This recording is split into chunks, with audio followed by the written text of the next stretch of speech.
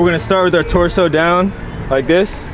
Our goal is to keep our torso in the same spot, but to separate your knees as much as possible, as fast as possible, right? So when we're down like this, our main goal from the start is to open and then close as fast as possible, big as possible, 4-step. That make sense?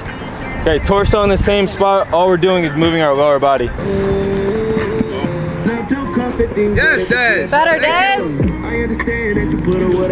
Thanks, better, Pit. We're gonna turn it to an oval. Okay, so it's forward and back. In the oval, we're stepping over the knee, coming back down to the ground. Okay, but our torso doesn't move too much. Does that make sense? So it's forward, it's forward and back. Then we turn it to an oval, about 5 yards. Let's go through 10. That make sense? No, it's just like a clear switch. You were here and then switch. Just make it a good transition. Nice, good fit. Yeah. So when you try to make it, oval, you still don't want to do this first. You still want to drive it forward and come out and finish the push. That makes sense? So when I went oval just now, 1, 2, 3, I did this, boom, then try to go oval. Yeah, you're going from here. Let it go from the hip first. Right, let it travel from here first. Last one, we're gonna go gears.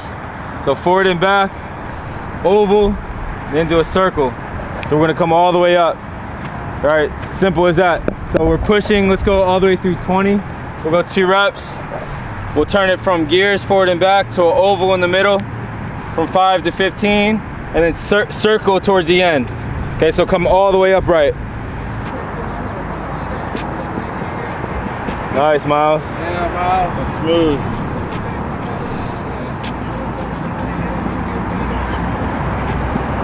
Amen.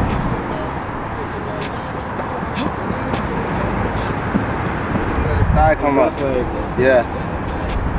Like he's restricting that shit. Nice, Pit. Dad, let it go. Let this joint come up. Yeah. Let the thigh come up. You're restricting it so hard because you want to get back to the ground intensive. Let it come up.